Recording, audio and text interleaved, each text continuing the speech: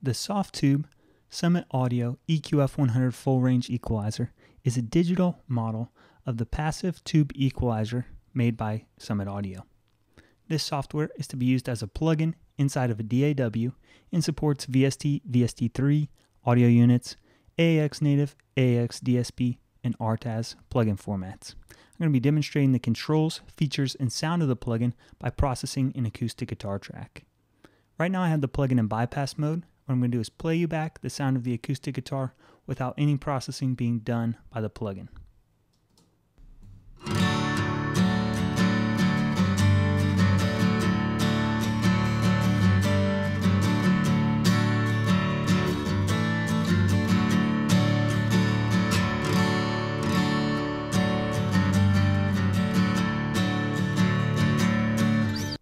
So what you've been hearing is a recording of a Martin acoustic guitar with a microphone pointed at the 12th fret of the neck, and that signal then going into Pro Tools. I've got a little bit of compression going on to level out the dynamics of the signal, but there's still a lot of work that needs to be done on the frequency response or the tone of the signal, and that's where the equalizer comes in.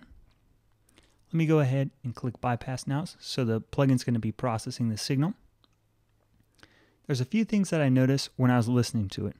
The first thing is that the low end needs a little bit of work. It's a little bit too boomy. There's a few ways to go about shaping that part of the signal. The first thing with the plugin is that there's a high pass filter going on over here, and it has 4 different settings. You have out, which means there's no processing or no high pass filtering going on. Then you have 3 different frequencies: 27 Hz, 47 Hz, and 82 Hz. Because this is an acoustic guitar, you're probably not going to hear a whole lot of work being done by the plugin to roll off the low frequencies until I get up to around 82 Hz. But I'll play it back and go between these different settings so you can hear how it sounds.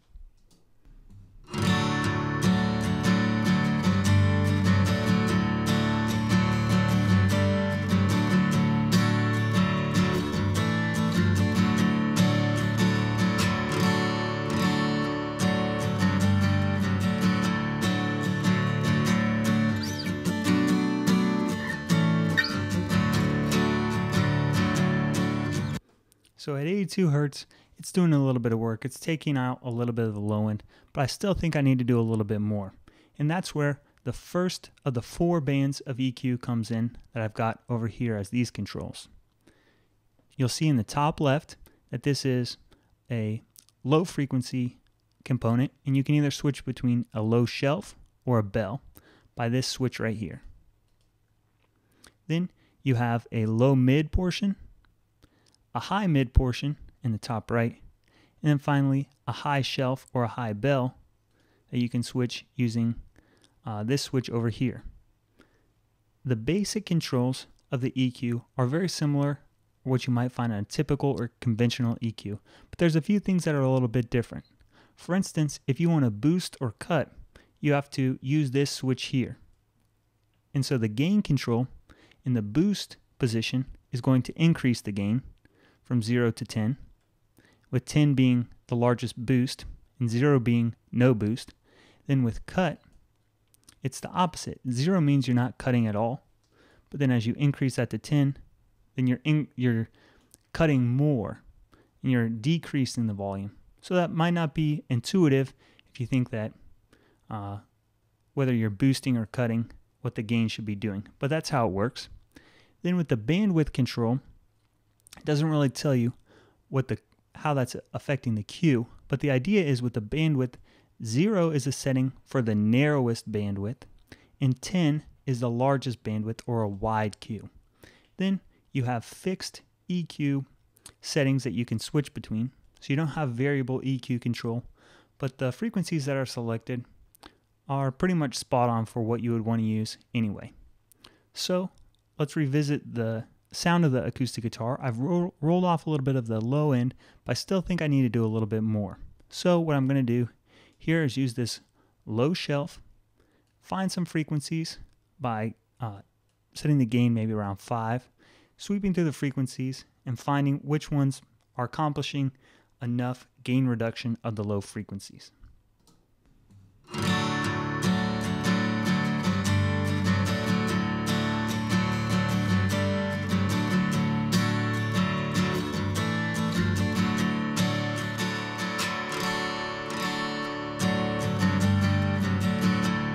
So you can hear by increasing the gain, I'm actually cutting more of the low frequencies or decreasing the gain when it's on this cut setting.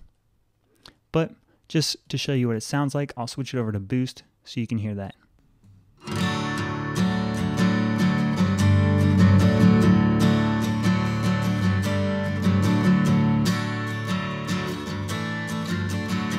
That's how I like that. Next, I'm going to use the low mids actually as another cut, and I'm going to use it as a bell. Here you don't really have a choice.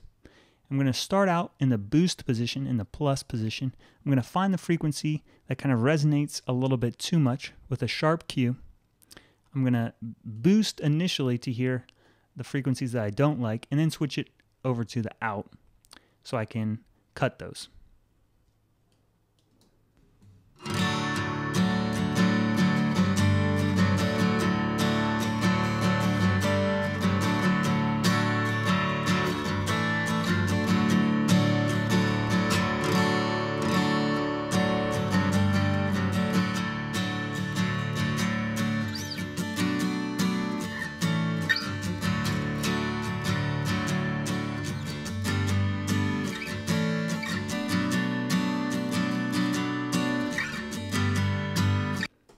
Next up, I'm going to use the upper mid range to boost some of my signal. I'm going to use a pretty wide Q setting here so I can boost a fair amount of frequencies all at the same time.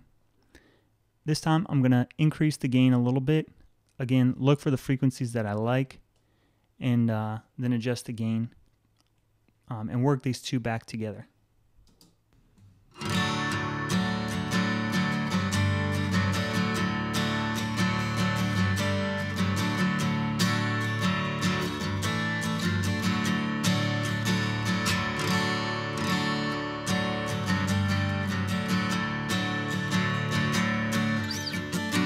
Finally, I'm going to use a high shelf to add a little bit of that high-end shimmer or air to the acoustic guitar signal.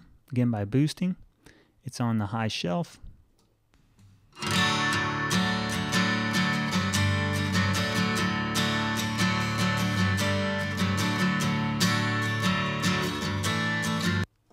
And finally, I'm going to go ahead and use this low-pass filter to take off a little bit of the high end because I don't want it to be too bright, but at the same time, still have enough presence in the mix.